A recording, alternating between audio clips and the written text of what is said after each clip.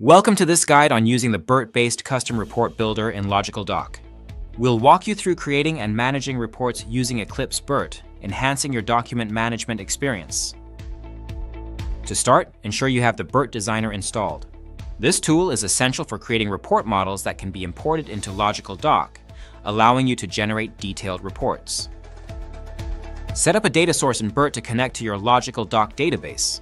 This connection is crucial for debugging and ensuring your reports reflect accurate data from your production environment. Define the RP_tenanted parameter in your dataset and link it to your report parameter. This step is vital for querying the correct dataset within your reports. In LogicalDOC, administrators can create reports by selecting a BIRT design file. Fill in the necessary fields, such as the report name and output folder, to save your report. Edit your report by updating its format or description. You can also upload a new design file if needed, ensuring your report stays relevant and up to date. Execute a report by right-clicking and selecting Execute. Fill in any required parameters, and once processed, download or preview the output document from the specified folder. Thank you for watching this tutorial on using the BIRT-based custom report builder in LogicalDOC. We hope this guide helps you create insightful reports to enhance your document management.